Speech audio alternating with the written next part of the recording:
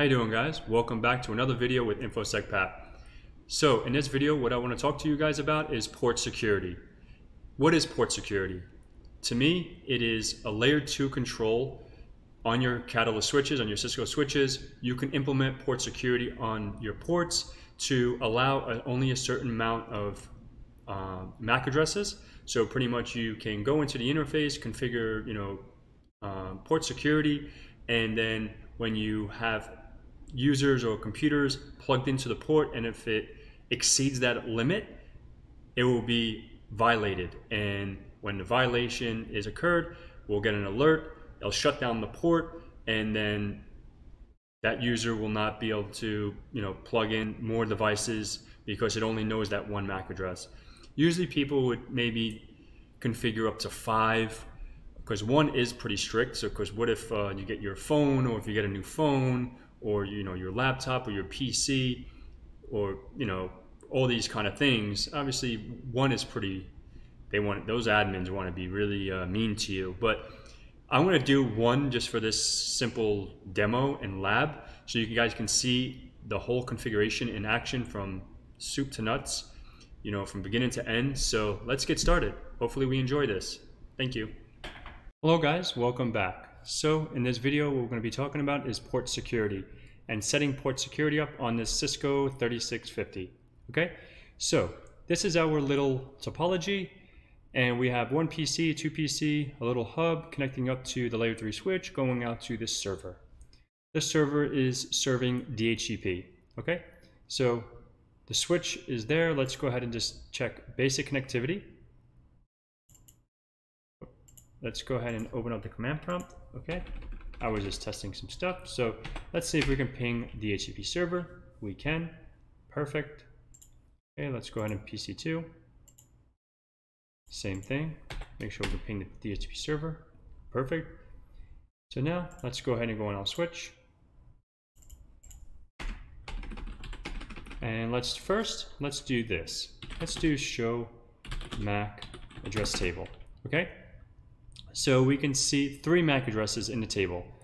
The 2 going over gigabit 1/0/1, which is PC 1 and 2. And off of gigabit 1/0/2 is the DHCP server on the right.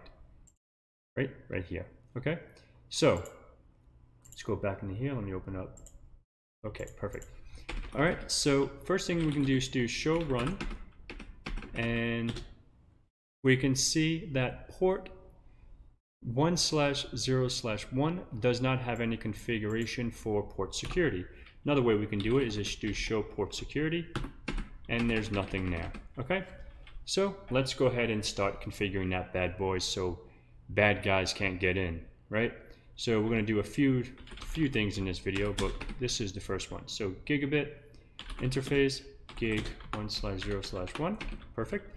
So then first thing is, if you didn't have that access port configured, you would do switch port mode access. Okay, and then switch port security.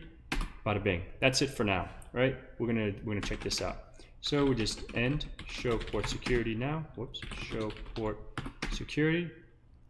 So if we look on our little questionnaire here, we're going to use just 1 port for the security, which is gig 1/0/1. By default, how many MAC addresses are permitted? By default, it's only 1. Okay, and another one we can use is addresses. So in the address table, we don't have any MAC addresses. Why do you think that? If you think about that, why isn't there any in there, right? We can see show MAC address table. We can see that there's MAC addresses in there. Okay, why is it? Okay, so because the reason is that no traffic has been passed through since we enabled this. Okay, so let's go up to PC1. Okay, let's go ahead and issue that same command. Let's ping the DHCP server. It's working. Perfect. Okay, and that is good. Because there's only 1 MAC address allowed, this bad boy is the lucky guy today. Okay, let's go back to the switch. We can hit this the up arrow, and then we can see 1111 is PC1. Okay, so that's perfect. Okay, so now verify that only the first host is allowed. Okay, meaning, what does that mean? So the first host is allowed. Now what happens when the second host, this guy, passes traffic? Okay, uh-oh, no bueno. You see that?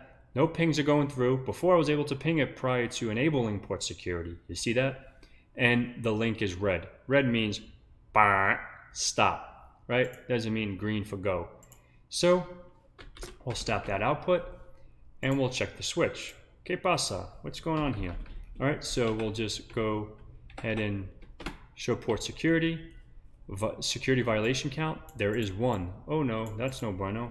So we'll just do addresses. We still see that one address in the table. And what we'll do here is interface gig 1/0/1. And uh-oh, I sneezed. Oh, I guess not. Sorry. And so the security violation count is 1. So what does this mean? When the violation has met, like when we had the violation violation mode is to shut down the port. Okay, so how can we verify if that port is shut down? So we can do show run, and we see here the port is shut down. Another way we can do it is show interface status. We can see it here. Gig 1/0/1 is in an error disabled state. Okay, and another one you can do show interface or show interface. Oops. Interface gig 1/0/1, and we can see it's down. The protocol is down. Everything is down, and that port is not happy, right? So how can we make this port happy again? The way we can make it happy is if we go into configure terminal, interface gig 1/0/1, and we do no shutdown. Okay, and I like this. So now let's go ahead and all right, so we do show interface status. I love this, and I wanted this to happen. I didn't fix it on purpose the first time. So of course a lot of people will go into the interface because they're taught to, when you want to bring an interface up, is to do no shutdown.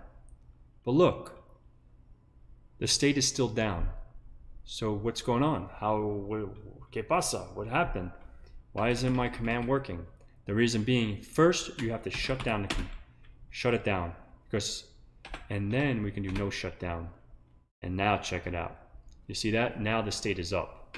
Now if we do this command again, we can see this is working, and we should see our link back up. You see that? It's amber because it's spanning tree. Okay, so we'll give that 30 seconds by default. So let's see if we can ping. It's probably not up yet. No, it's not up. I'm impatient.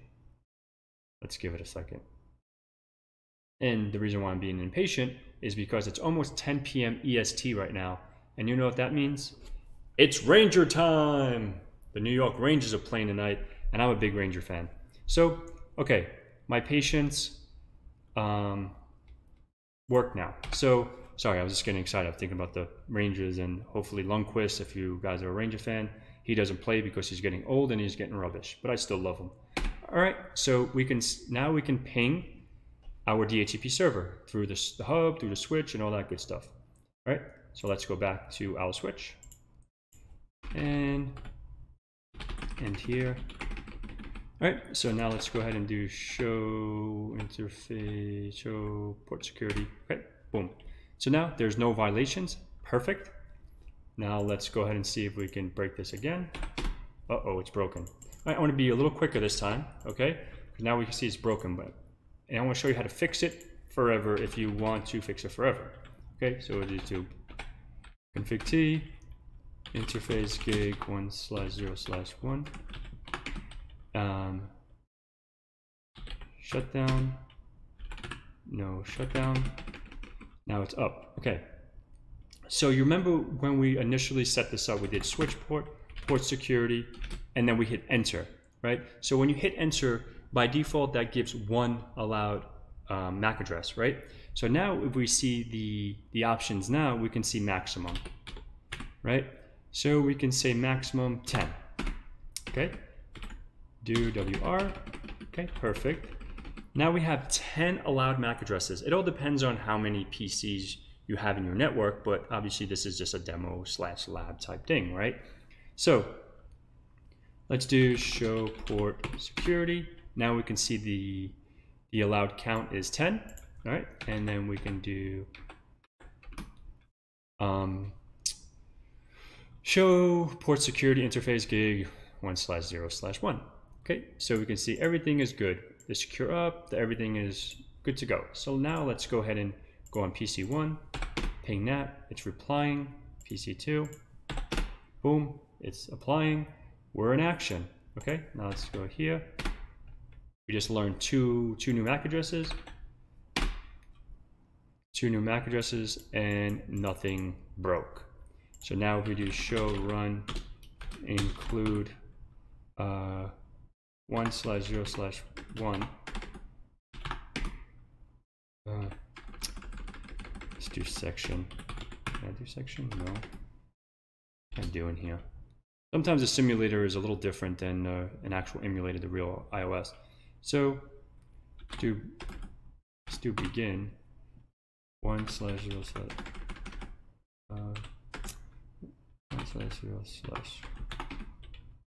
Oh jeez.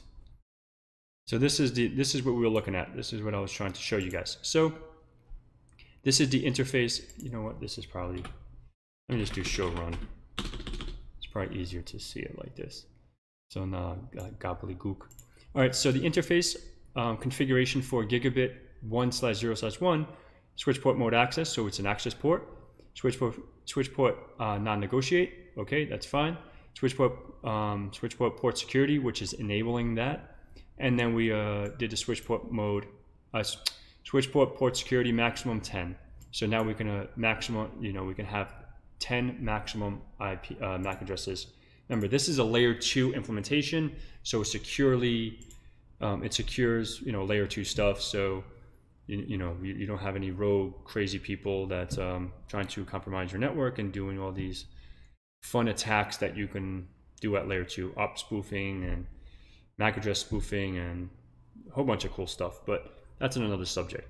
So this is how you implement port security. So hopefully this video has been informative for you guys.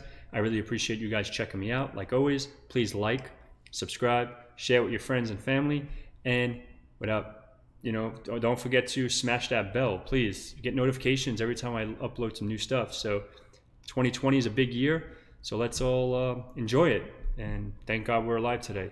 I really appreciate it. Thank you so much. Take care, guys.